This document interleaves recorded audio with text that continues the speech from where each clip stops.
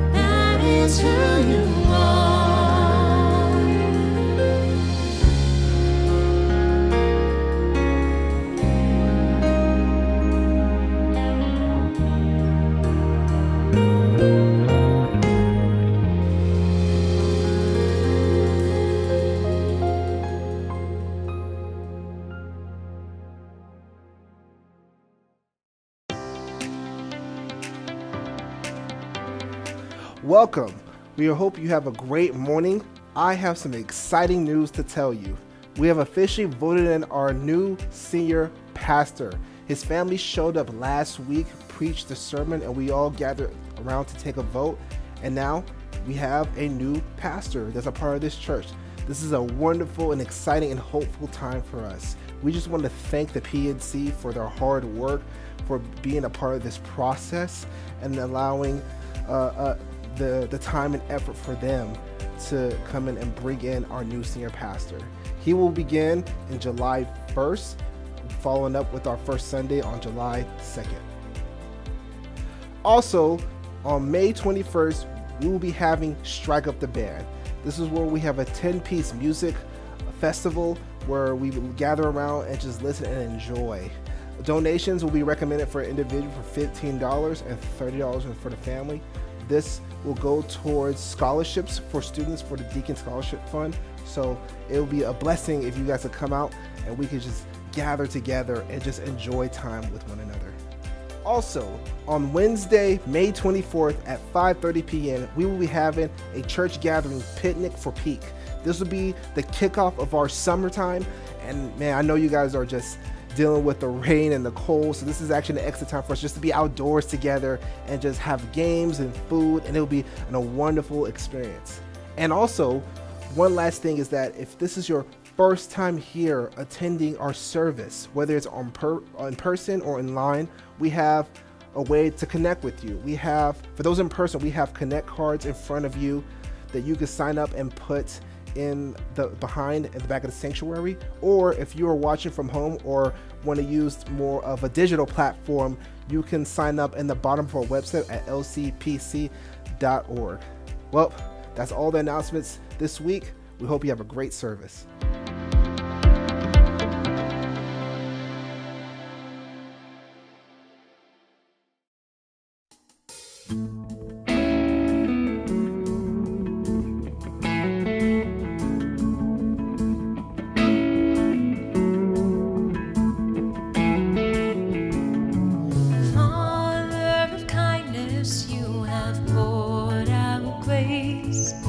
You brought me out of darkness, you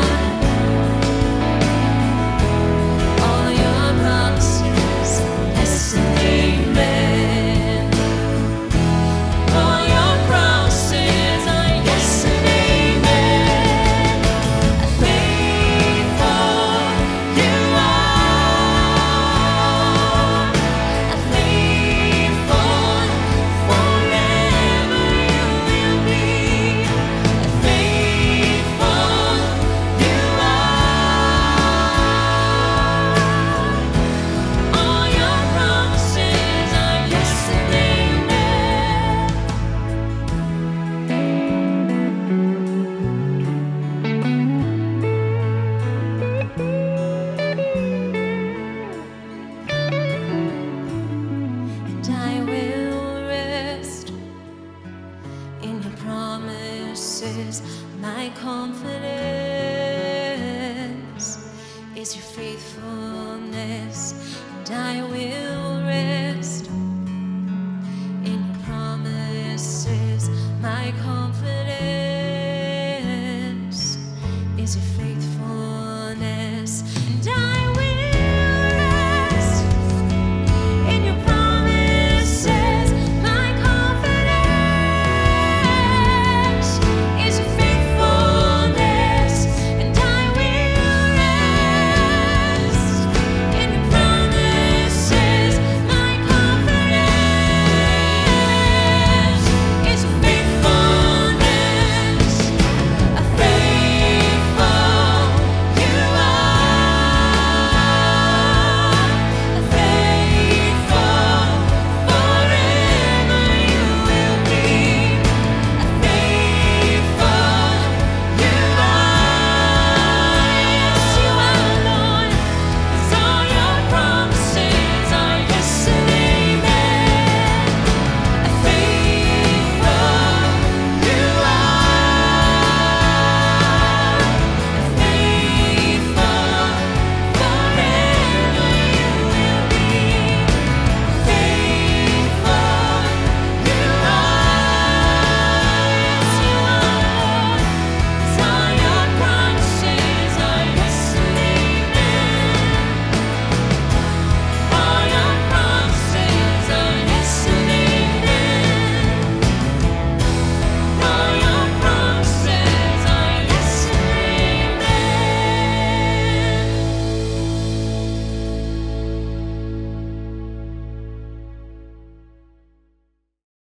Let us pray.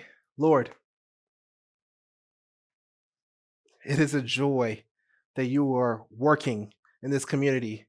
It is a joy that we see your hand in place as changes are happening around us. And though changes are happening, we may be scared or fearful, but remind us that you are with us. And as there are changes happening around us, let change happen within us as we may be sinning. Let this be a time for us to confess so we may be transformed into the likeness of Christ. We give you praise and honor and glory for who you are. And may this worship be a moment for us to connect with you, God, in your holy name. Amen.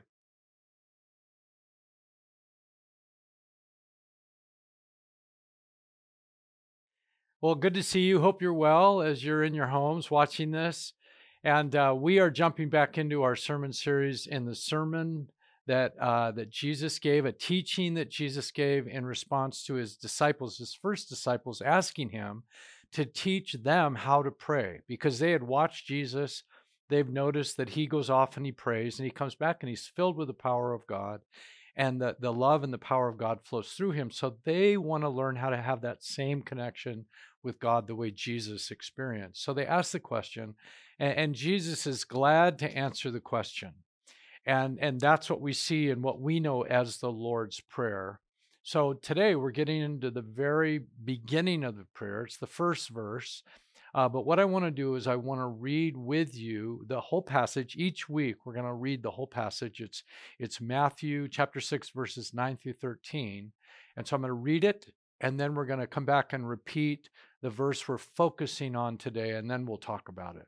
So this is God's word. This is Matthew 6, beginning in verse 9.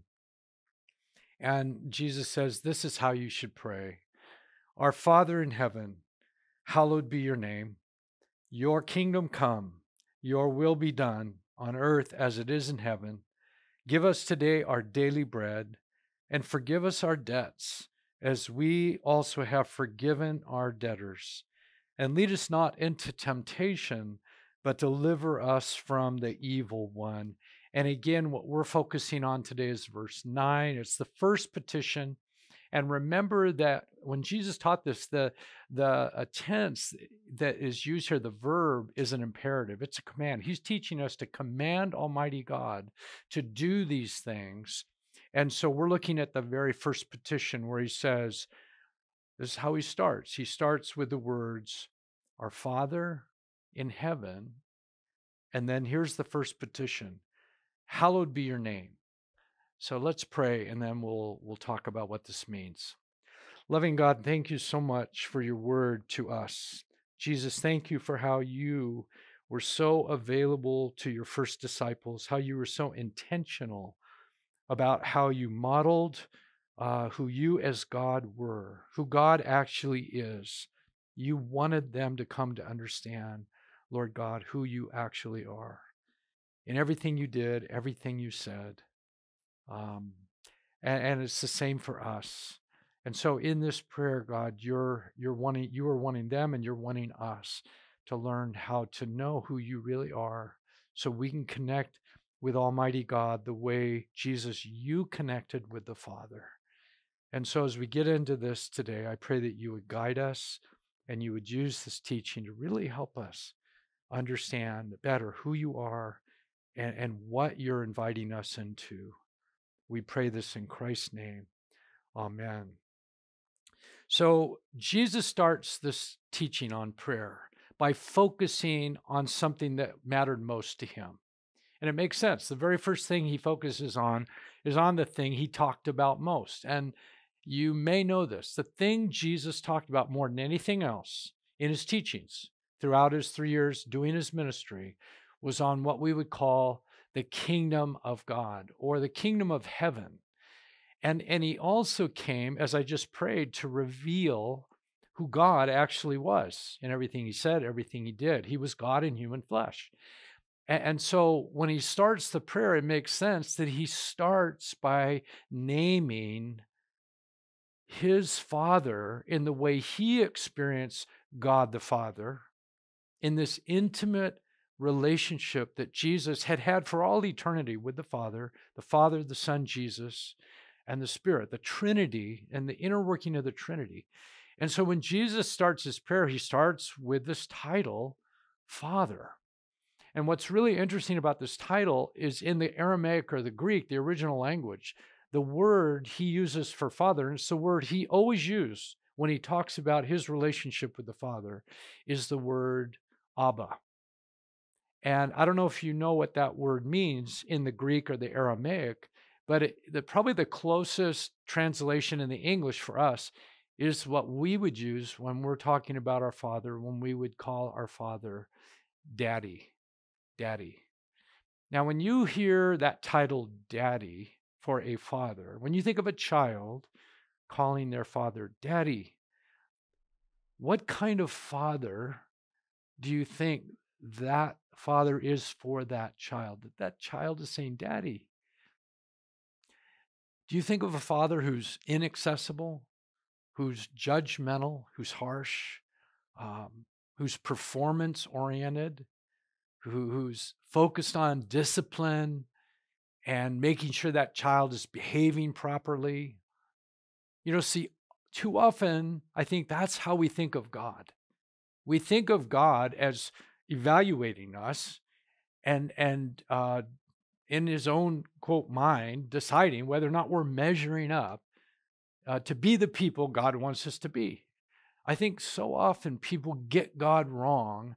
And so what Jesus is doing here right away and using that word that he used when he prayed to the Father is he's inviting us into the same understanding of who God actually is when he uses this title, Abba, Daddy, Father. When I think of that title, Abba or Daddy, I think of a child. I imagine a young child coming home from a hard day at school, maybe being bullied by other kids on the playground, dealing with all the insecurities that we deal with when we're kids out in the world, and coming home to their Abba, Father, a place of safety, a place of nurture, a place of support, a place of unconditional love, a place where this child can't wait to get to, a place where this child longs to be in the presence of his or her Abba, Father, Daddy,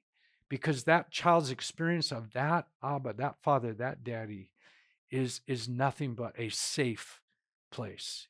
And it's very predictable for that child because that's the experience they've had with that kind of father, that this father has been nothing but loving and helpful and all that that child needs in the face of all that they're having to navigate in this harsh world.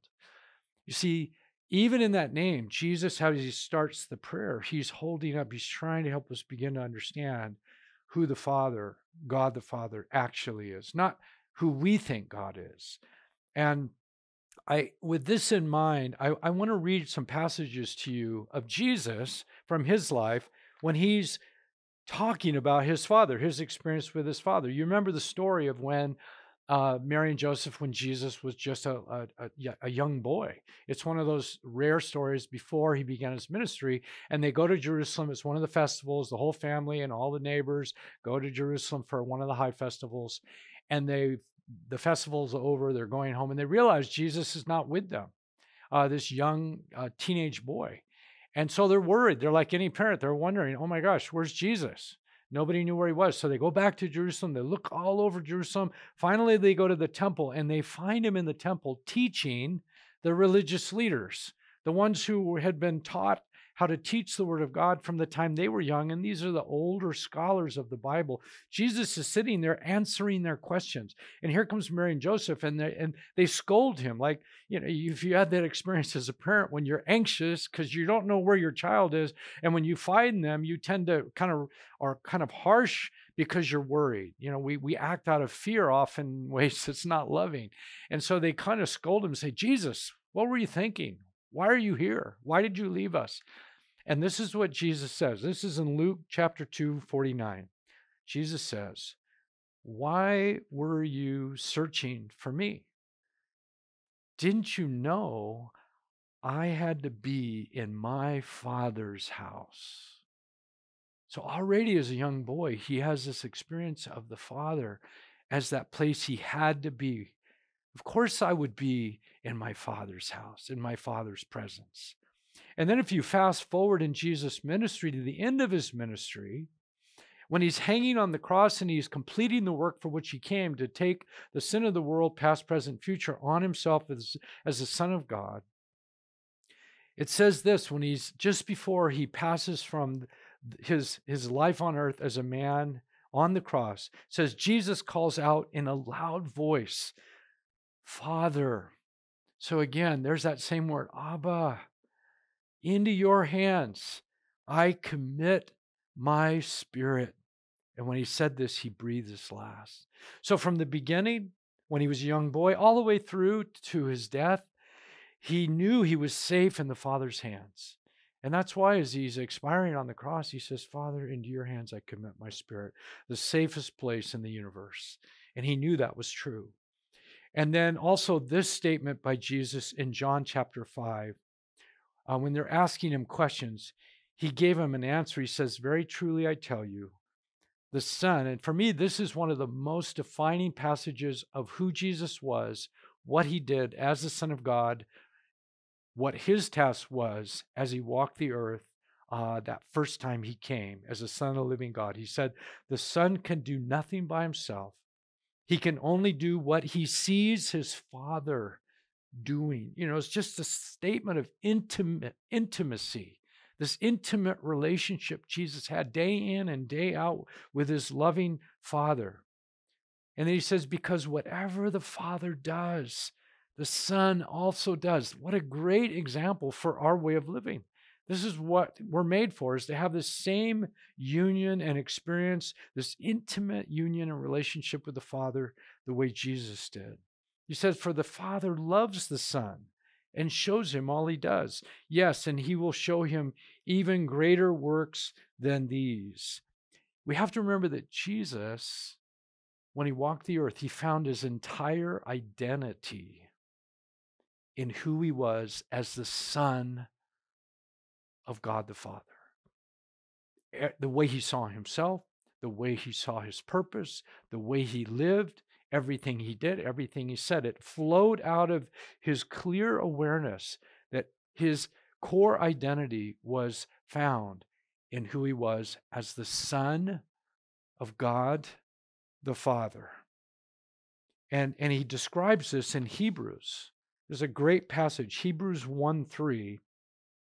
This is a definition of this reality. It says the Son, speaking of Jesus, is the radiance of God's glory, the exact representation of God's being. See, Jesus was an exact representation. He was an expression. He was an extension of the Father as a person as he walked the earth. And it says he sustained all things by his word. And after he provided purification for sin, he sat down at the right hand of the Majesty in heaven. And so again, this is all related to this word, Abba.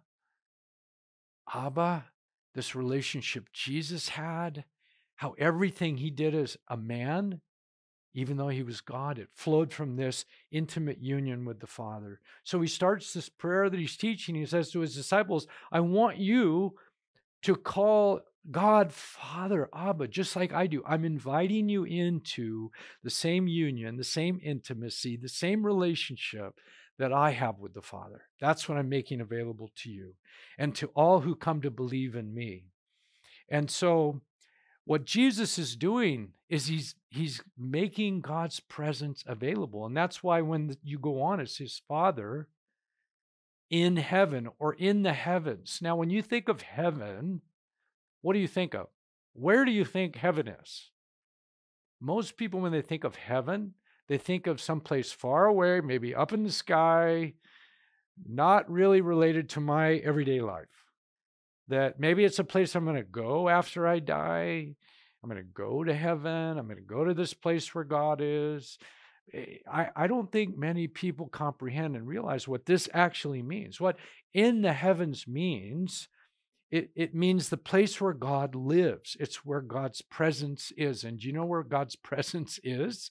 God's presence is everywhere, all at the same time. So that means that wherever we are, God is here with us. The presence of God is here with us. It's like Jesus when he said, I'll never leave you. I'll never forsake you. After he completed his work, he said, I'll be with you always, every second of every day, whether you're aware of me, whether you're seeking me or not. God is with us and God is available to us. And this is what Jesus made available to us by his death and his resurrection. And we see that when the temple was torn from top to bottom when he died. And it was this powerful symbol of the presence of Almighty God that had not been available to humanity, was now completely available to all people through belief in Jesus' life, death, and resurrection. And so Jesus starts with saying, Abba, intimate, loving, available, safe haven presence, this loving presence. Father in heaven, you who are here with me all the time, like the air I breathe, that's what that means. And then here comes the first petition or the first command Jesus teaches us to pray. It's this petition, hallowed be thy name. And the word hallowed, it literally comes from the word holy, holy. And so what we're doing is we're commanding God to make his name holy. And when you think of a name, especially when you read the Bible, every name was symbolic of the essence of that person. You see, all through the Old Testament, they would name people based on who they were. Even Jesus means Savior, the one who saves. That's why God chose the name Jesus, because it was an expression of who Jesus the Messiah was for us in the world. He came to rescue us out of sin. And so this idea of hallowed be your name, what we're doing is we're asking God to basically holify or lift up or make precious in all the world, starting in our own experience and through us and out into the world. God, make your name holy. Make your name known. Help people know, God, who you really are, not who we think you are. God, help us to come to know you for who you really are. And that's why the title of the message today for this petition is, it's all about this prayer, this heart cry. God, make yourself real to me in my experience today. Just like Jesus experienced you, Father, I want to experience you in that same way. And that's what Jesus is offering us. He's saying, pray for this, seek this, know that this is what God wants. This is a prayer God will answer. And so Jesus is saying we are to cry out to God and say, God, make yourself known, make yourself real for who you really are as a loving, merciful, unconditionally loving, safe presence. And Father, we want you and your reality, your presence to be more known to us. Lift up your name, lift up your presence in our own experience and through us to the world. I want to read for you one thing from this little book that I've recommended. It's a book by Darrell Johnson, who was the longtime preaching pastor at Glendale Presbyterian Church. He went on to be the preaching professor at Regent College. I actually took a class from him at one time years ago on preaching up there when he was teaching. He's no longer teaching up there.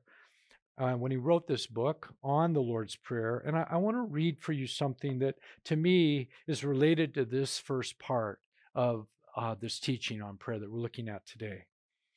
And what we have to remember is that exactly what he says here. You see, this is what he says. Jesus is teaching us to ask the Father to do what only the Father can do. And this is the request. Father, you honor your name. You magnify your character. You manifest your personality. You make yourself real on earth as it is in heaven, in your actual presence. You enhance your reputation in all the universe.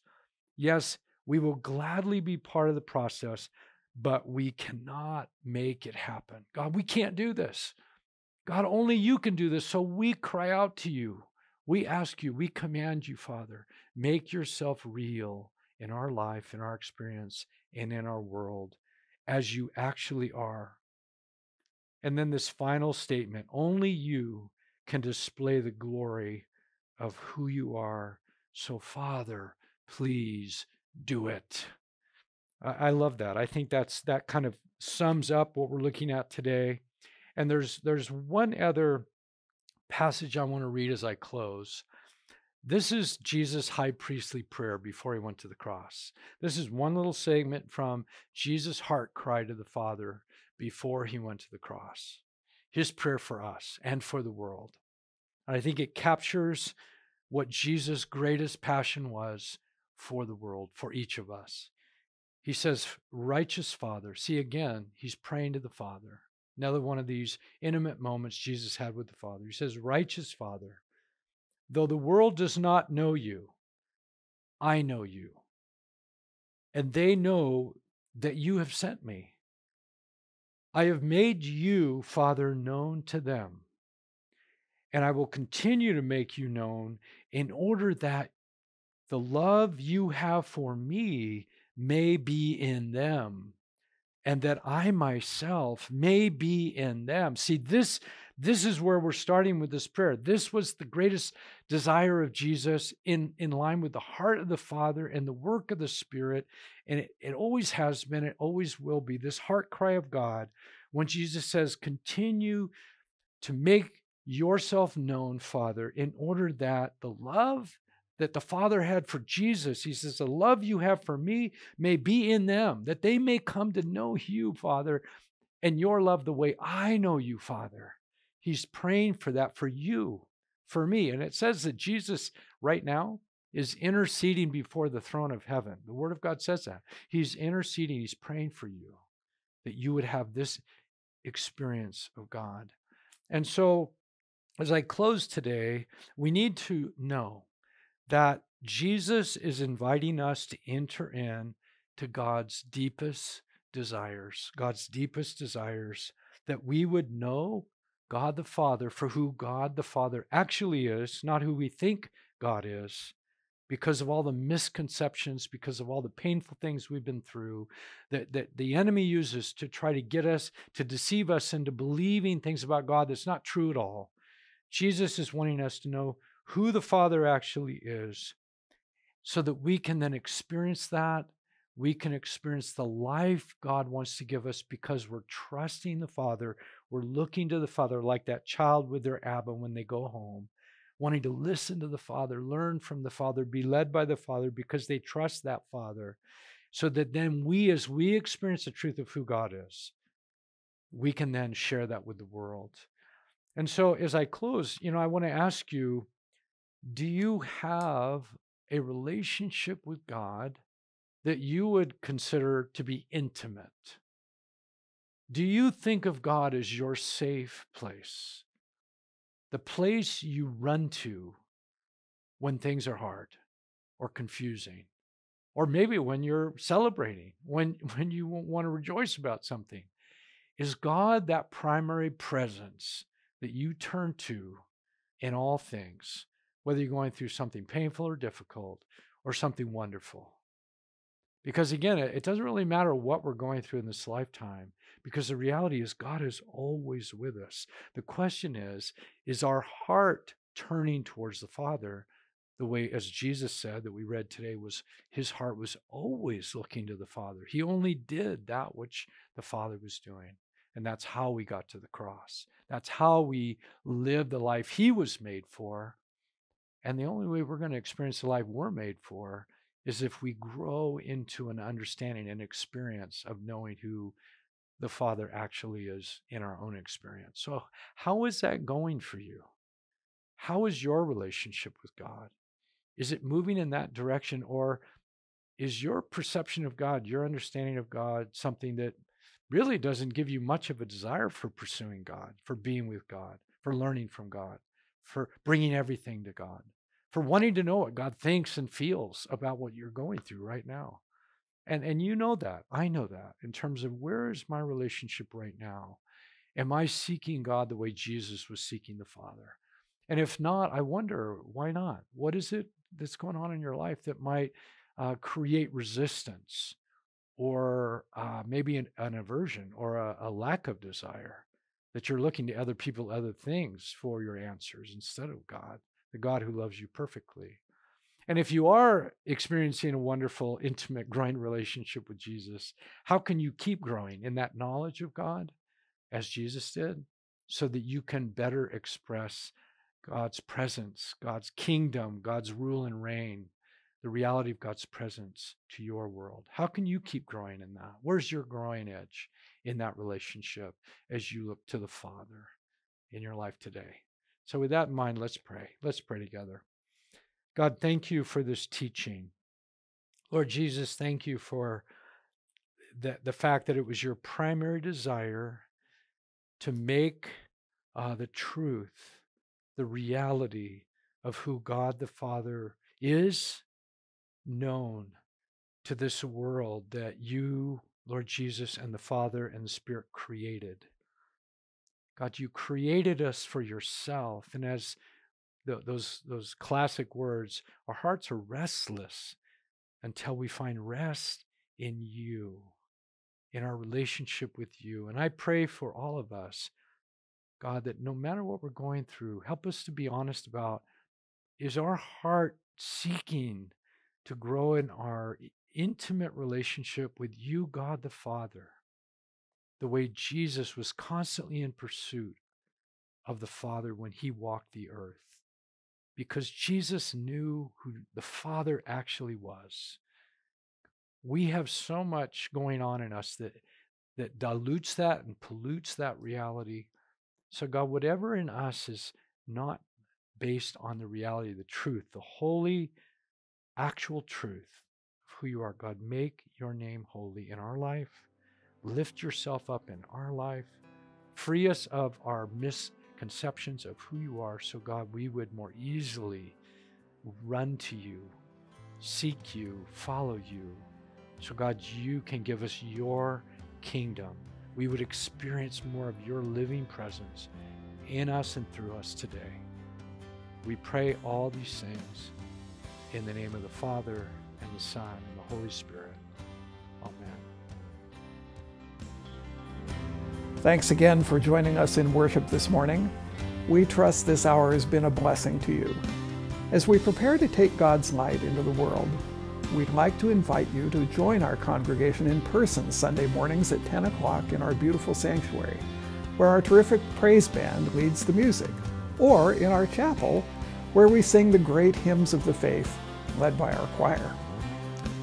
If you're feeling disconnected from the church, especially if you aren't able to leave home, please call or email Nancy in the office, and we'll have one of our caring deacons reach out to you. Now unto him who is able to keep you from falling, and to present you faultless before the presence of his glory with exceeding joy, to the only wise God our Savior, be glory and majesty, dominion and power, both now and ever. Amen.